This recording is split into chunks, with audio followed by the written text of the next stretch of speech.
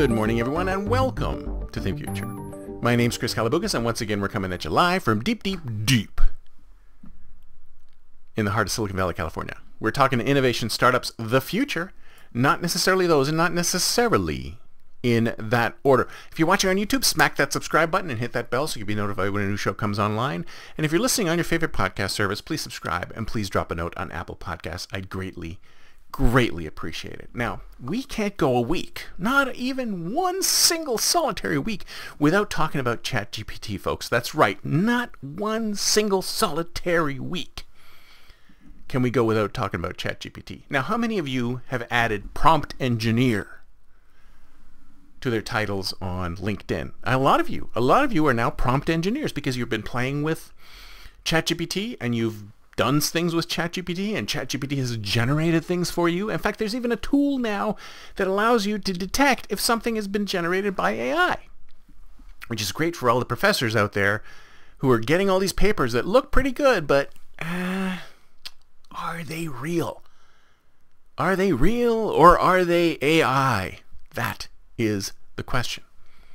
So I thought I'd tell you a little bit about my progress on my book. So I'm writing a book, a science fiction novel, a time-traveling science fiction novel based on a couple of factions that I came up with in high school. I came up with these ideas in high school and I shelved them for the longest time, and now I'm bringing them back because I thought I could use ChatGPT as my editorial assistant, right? It could help me write the book. And I wouldn't ask it to actually write the book. Maybe I could have it do some drafts, come up with some names of characters, come up with some scenes. Like, for example, the other day I said, write up a couple of scenes where something serious or comical could happen to my characters when they were doing this or doing that.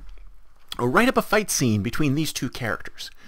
And no matter what I did, no matter how I engineered the prompts, there was something about the output that just wasn't there. It just wasn't good. It just wasn't creative. And if you think about it, I mean, it has access to all of these amazingly creative past texts from millions and millions of fiction authors. But when I ask it to write something, when I ask it to create a draft of a scene or come up with a creative idea, it fails miserably. It fails miserably. It is not any good at actual creativity.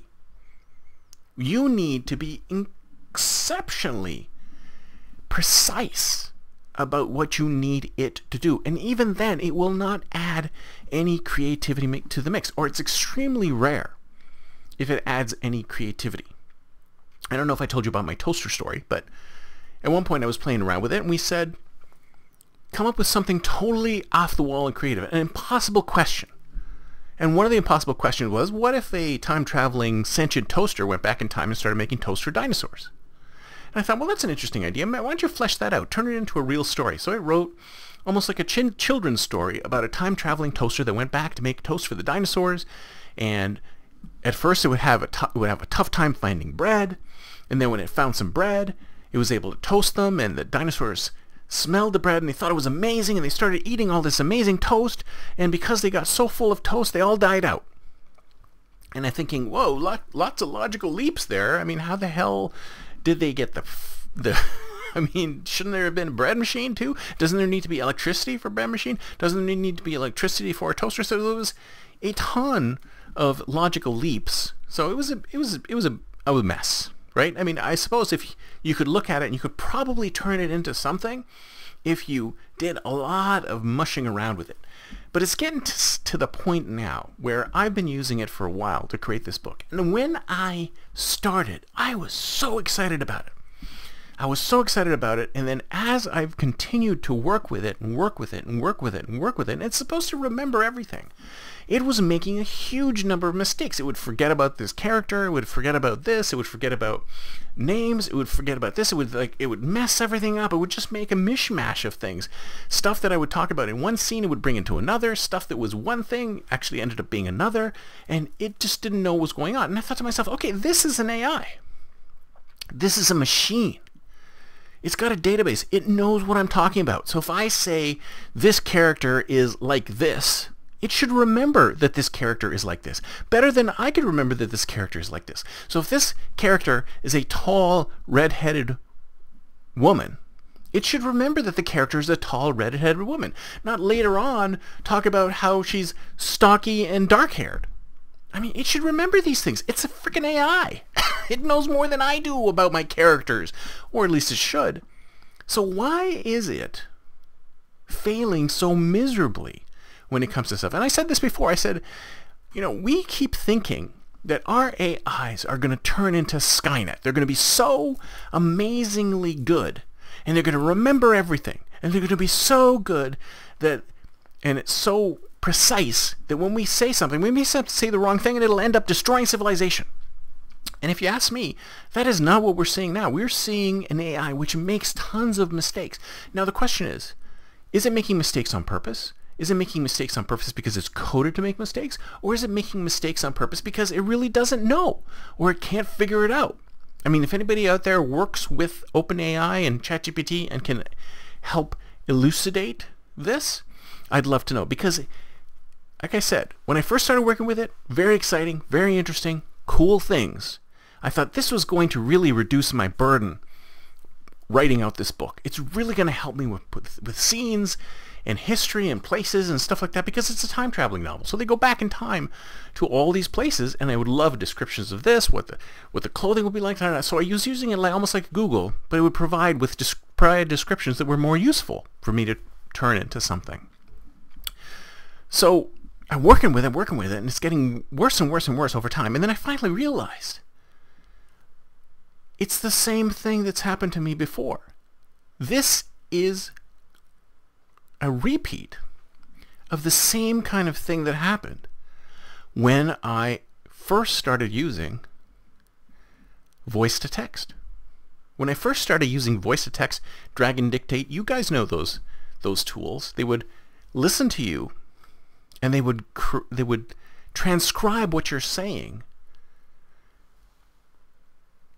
But it would make so many mistakes that I would have to spend so much time fixing those mistakes that I figured there's no reason for me to use this at all. I'm just going to write it myself. So I could stand here and dictate it in such a way that it would make such a mess of the dictation that I would have to spend so much time going in and correcting the dictation that it wasn't worth me using it. So I eventually discarded it and said, you know what, I'm just going to do it myself because I don't like what it's putting out. And even though this is such an advanced tool, and it's light years ahead of something like Drag and Dictate, it still has the same problem. It still doesn't put out quality work. Now, I don't know whether it's because they've purposely hobbled it so it doesn't put out quality work, or because it literally cannot put out quality work because it is not a human being. So I'm going to get to the point where it's going to help me with the frameworks and some of the characters and what they look like and how they talk and stuff like that. But eventually I'm just going to have to discard it completely and rewrite the entire thing again from scratch, maybe using it, some of the stuff that it's created as background research material. But as a creative thing,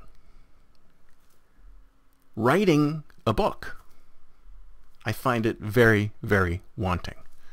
Now, on the other hand, when you look at things like Midjourney and the detailed images that it can create, it's a lot more sophisticated than what can come out of text in ChatGPT. So I'm almost thinking that ChatGPT has been hobbled in some way, that it can do the good stuff, but it's purposely being hobbled so it doesn't do the good stuff. And I thought to myself, if that's the case, if that is terrible, because it's just like the should we's and the do it's. It's like, if we can have it create amazing work, then let's let it create amazing work. Why are we shackling these amazing tools from creating good stuff? Why are we so worried about this thing creating good stuff? Because it could create stuff that's so amazing. Solutions that we've never heard of, products that we could never have imagined, connections it could make that we couldn't even start thinking about making. All in the name of what? Why are we hobbling our AI before we even know what it can do? That was always the problem I had with ethics in anything. Longevity, science of any kind. Let's see what we can do before we decide we can't do it, or we shouldn't do it. That's it for me for today. See you next time, and until then, don't forget to think future.